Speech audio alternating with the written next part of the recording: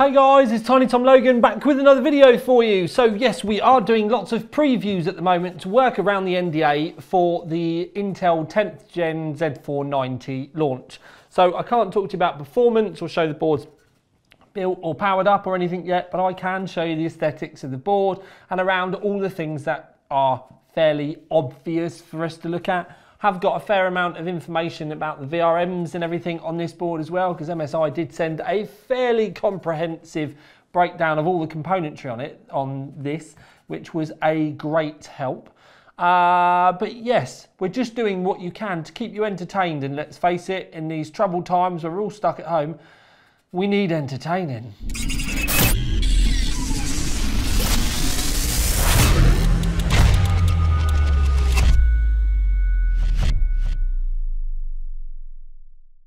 So the Godlike, the MEG Godlike, it's on the box and everything now. It's the flagship. It's good to see that we've got Thunderbolt in the corner as well, because it's not on all of the Z390s, because it's, yeah, it's just not, I'm not allowed to say any more than that. So 10G Super LAN with Wi-Fi 6, so there is a 10G port on the back, there's also a 2.5G port. They say core boost with 90 amp SPS. And I will talk to you about the power around the outside of the board. But it's interesting that they say core boost with the 90 amp power phases. So that will be good to research when we do the full review. Dynamic dashboard, smart buttons, all of that sort of stuff. I am going to show you it lit up as well, because I've got a special cable for us to be able to do this without us breaking NDA. Having a look at the goodies inside the box, you do get some, all of the other brands, they've just been plain black braided SATA cables, but these are black and red, so that's kind of nice. And the main thing really that I want to show you in this is this M.2 expander. So it adds extra M.2s on the ones that we've already got on the board, but just pay attention to the sticker. And we will talk about that in greater depth when the NDA has passed. But you get a couple of switches in the top, one's for the fan, one's for the lighting. 6-pin PCI Express connector. And you can see by the middle here that it's got a couple of M.2 ports on the inside. Big aluminium heatsink with a fan as well. But if you have a look on the bottom, it's only wired as a 8 times. So it doesn't go right to the end with the gold traces, but that still stands. So if it was 8 times, normally an M.2, PCI Express 4 M.2 would only use 4 lanes anyways. 8, 2 slots. You get the point that I'm trying to make with that. Anyway, the box is a bit light, if I'm honest, with other things. So you do get a couple of extenders, HD LED extender, and this is, I'm not actually sure what this one is, if I'm honest. But anyway, so other cables that we get in the box. Oh, you do get this, which is probably, I don't want to say it's a necklace, because it's clearly not, because it's a bit short, and I wouldn't call it a bracelet, and I don't think that will last as a key ring. So maybe it's something nice you can hang in your rig or something. It's a fairly decent kind of metal badge anyway, but with the old dragon on it. Now I haven't seen that dragon too much, and if I'm honest, it reminds me of this that I built ages ago. And you may see that popping up again soon. But anyway, I bet even MSI forgot about that little puppy. The grey around the outside is actually reflective vinyl as well. So when you hit it with the light at the right sort of angles, it kind of shimmers and stuff. It's better to the naked eye or with a flash anyway. Anyway, back to the box. So this is a bag of all of the cables, and there are a lot of them going on in there. You've got thermal probes in there, you've got your Wi-Fi antenna, you've got an addressable RGB extension, and you've got a normal 4-pin RGB extension. But in reality, there isn't masses in the box. It's not overflowing, and really the only premium part is this, which sounds like it may be limited. So board time, and then into the nitty-gritty, where we do want to have a look around the VRM area, because it's going to be something that's going to differentiate a lot of the high-end boards. And with the MSI, I can show you a rather lovely graphic that they sent, which is lovely.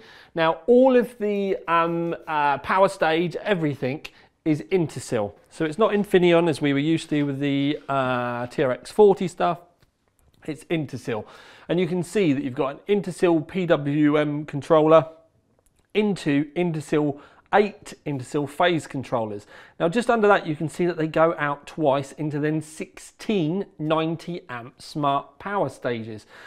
And it doesn't actually say there whether they're parallel wired or they are run on doublers, but it does tell us that we've then got 16 titanium chokes. But they also sent me this little thing, which is great, because at the bottom what it does say is there is a 10-pin PWM doubler with output monitoring features. So I'm going to assume that it is run on doublers, but that gives you all of the breakdown of the parts, and we don't rarely get to see that level of information. They're not very good at sending it out. Normally, none of the brands are. So to get that much information is actually amazing. So as with all of the big boards that I've looked at so far, a couple of 8-pin power connectors in the top left-hand corner where you would expect them. And then we slide past the, and this is quite new for MSI as well, for them to be using the old school heat sinks, but obviously the surface area is enormous, but it's nice to see them. I also think that these top bits, if you were a modder kind of inclined, they would be quite easy to wrap or put something on to get some kind of accent going on. Although the overall look of the board is very understated, nothing shouty, grabby, nothing childish. It is actually quite a grown-up design for MSI, if I'm honest, and I actually really like that. Now, CPU fan 1, you can see there. And then when we scroll along a little bit more, pump, fan and system fan there.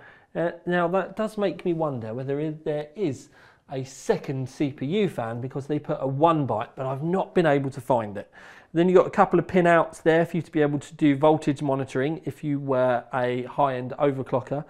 Come down a little bit, you can see another sys fan there and a thermal probe out. Then you've got the coarse air header, which is still quite unique to MSI, but props to them for sticking with it. Then you've also got the poster readout there, so the CPU, the DRAM, the VGA and the boot. That gives you an idea on what stage of the post process you're at, and if it hangs on one, it gives you an idea on where to look at. Then if we zoom out a little bit here, you can see this I will show you lit up in a second because it's actually a screen.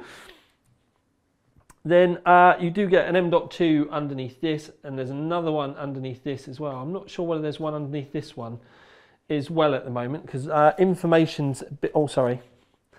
So one there and one definitely there, possibly one underneath here, but I haven't been able to pop it open yet. I do believe it had 3 though. I'm just looking on the box to show you now. Storage, yeah, 3. So yes, there is another one underneath there. Over here, we can zoom in again. More fan headers. There are fan headers aplenty with this board, but that's a really nice thing to see. There are 2 external USB 3s. You did also get a USB 3.1 Gen 2 over there, so that's a nice spot as well. Further down, you get your 6 SATAs. So you get a RGB addressable header there. You've also got the water flow header there. That's fairly new that I've noticed on their boards, but then again, I don't get to zoom in like this too often. Then when we power across, it's actually really nice to see them up close like this, because it's easier than seeing it in real life. A couple of USBs. This you only really need to use if you're going to be adding loads of graphics cards in, although this does come with a switch, so that if you did want to run multiple graphics cards, you can do. It goes through the same bandwidth, but you can run them in there. That's worth noting as well, because there was a wiring diagram that they sent us, which was a really nice touch. And again, it made my life so much easier. You can click through to have a look on the website for all of them, by the way. This is something that you may have missed, because I missed it. And that is your power and your reset switch inboard there. Really, really stealthy, which is actually kind of nice if you're one of those people that doesn't necessarily use it. More fan headers, as you can see here. There's another one here, another one here. thermal probe sensor here, BIOS switch. It's full up with all of the connections. And then as we pan up, get a fairly decent look. There is another fan header up here. So there's plenty of fan headers scattered around the board, and it might help you keep your cabling that little bit tidier. Round the back, flashback button for the BIOS, clear CMOS button, couple of USB 2s, then you've got a couple of USB 3.1s, and then you come down to the USB 3.2 Gen 2, USB 3.2 Gen 1, Intel 2.5G, and then I believe their 10G is a Quantia. I am looking for you. Network, it is a Quantia, and it is the Quantia AQC107. Oh, and it's Realtek 2.5 gig up here as well, not Intel. I do apologise. Wi-Fi 6, couple of antenna outputs, and then you obviously get your normal gold-plated audio headers and then your optical out as well. So with the magic of hot wiring the motherboard to kind of like force it to have power without powering it on, because I've got a magic cable to do it, it does mean that I can show you around the board so that you can see that we've got an OLED screen up on that top corner. It looks a little bit darker because it has got a sticker over it. And it's also got a mirrored effect, and it's been kind of like, I can get that ugly guy to stand in the way, and it does look a little bit better.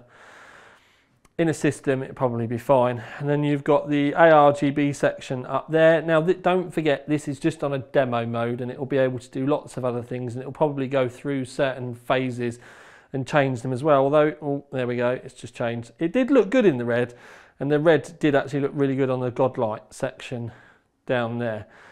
Not too over the top. Nice lighting on both sides. Graphics card's not going to cover too much of it, I would have hoped. But then again, you're not going to be staring in your rig that much. But obviously, we do like to be able to accenturise our systems. If you don't, you can just disable them and turn it off.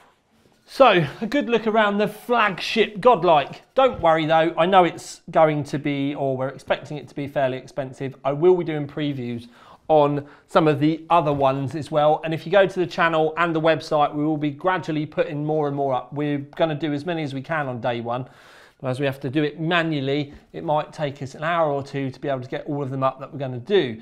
The written ones that will go up on the website on day one as well will all get videos eventually too. I'm just going to be slowly working through them because it takes a lot of time, and it's still new days for me in the new place.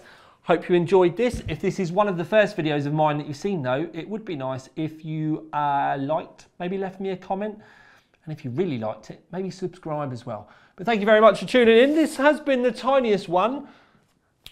Out.